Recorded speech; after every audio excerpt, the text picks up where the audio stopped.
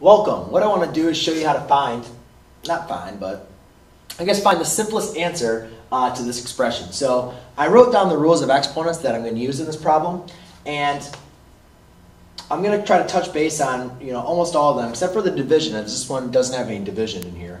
But I'm going to go through each one of these rules as I'm explaining how I'm going to use them to simplify it. So the first thing I want to do is part of PEMDAS. I see I have parentheses up here, so I'm going to want to make sure I distribute to get rid of those parentheses. So what I notice is I have a term here with a couple of exponents raised to another power. So when I have something raised to another power, what I notice is I'm going to multiply my two exponents. Well, sometimes we have exponents, sometimes we don't. You can see here this 2 does not have an exponent. So we can put in the number 1 because 2 raised to the first power we know equals 2. Now, the next thing we need to understand is, when we have a number outside an exponent, that exponent is going to distribute to all of our terms inside.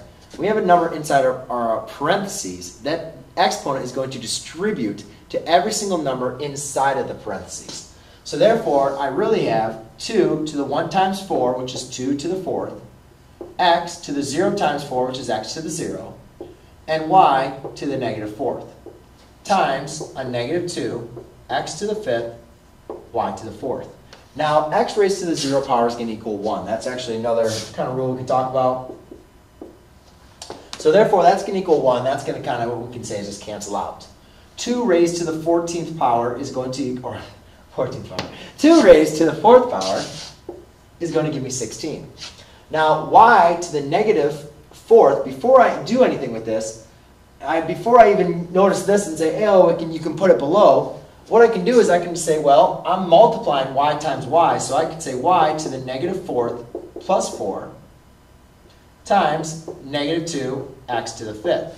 Well, a negative 4 plus 4 is going to give me 0 again. And like x to the 0, y to the 0 is going to cancel out.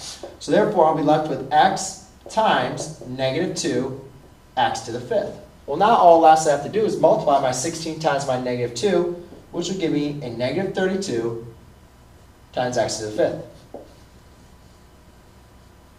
And that is simply all we need to do. Just make sure we know our multiplication rule to add our two exponents.